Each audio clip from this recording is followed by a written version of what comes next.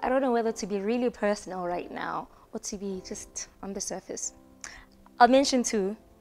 The one is Psalm 139. It talks about I'm fearfully and wonderfully made. I can go up to the heavens. Lord, there, you are there with me. I can go to the deepest sea, parts of the sea, you are there. Just talks about how you cannot run away from God, you know, and how he basically chases you down as his child.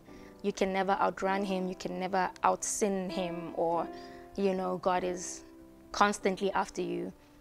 And that's the scripture for me. And the very personal one is, I think it's Ecclesiastes 7. It talks about acting quickly in anger labels you a fool. Yeah, so I do have a thing of, you know, if you irritate me, I will be like, I will tell you off right now, or whatever. So I recently read that scripture, I think in December.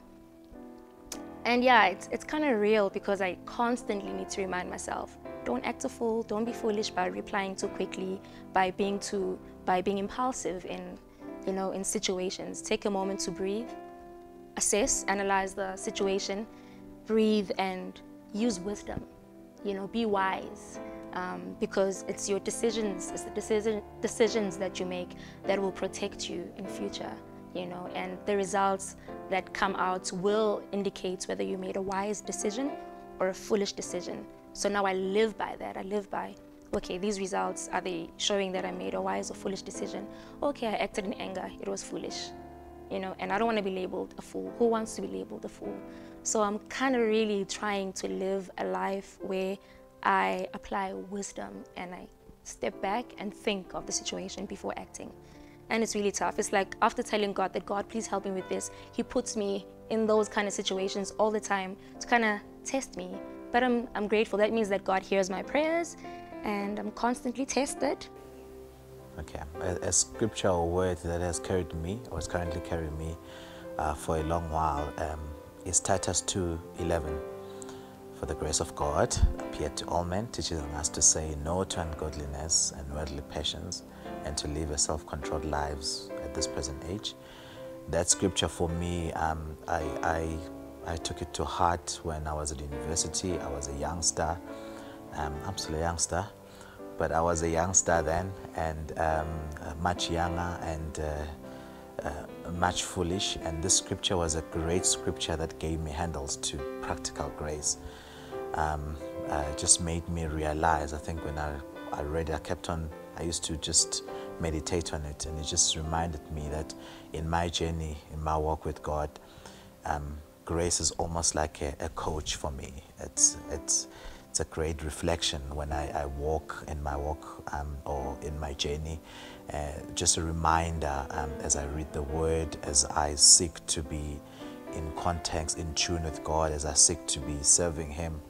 It's just that the grace is almost like the one that helps me to see where I have erred, to see where I have fallen short, and not to also be too harsh on myself, and just to remember that I'm being in a teaching environment. I'm being taught.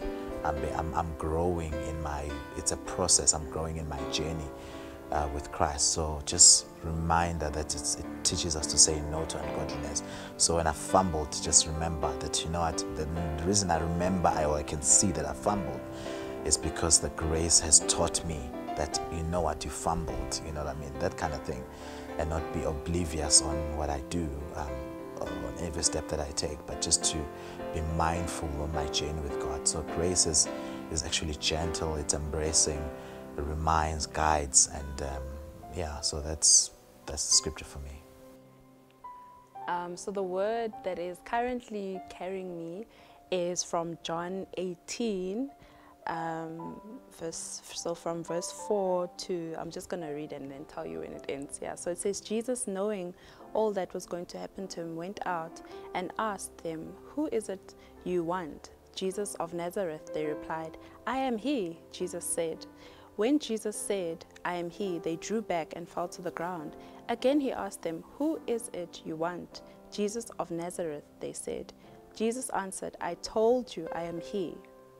Yeah, so that's John 18 from verse 4 to 8a. Yeah, so just half of verse 8. And it's about the time when the soldiers were looking for Jesus. So it's in the Garden of Gethsemane, yes, and they are looking for Jesus, and so the soldiers are like, who is it that you want? And like every year I'm always like, I want to know the Lord, I want to pursue Jesus, you know, and sometimes I'm like going around Jesus, you know, and that's what's carrying me, and that's what's propelling me to really pursue Jesus more earnestly this year, more than I was last year, stopping and waiting, trusting Him, following Him, and yeah, and in Him I'll find all things, yeah. Yeah, I think I would describe that word in Habakkuk, you know, where the Lord says to him, I'm going to do something in your life where you won't, even if I told you, you won't be able to fathom it. You know, that's kind of something that I've hung on to. There have been other scriptures as well that obviously form parts of the moments of your life that, you know, where, you know, it just gives you what you need, and the Lord knows what you need out of the scriptures. But definitely that scripture in Habakkuk that really resonates in 1 verse 4.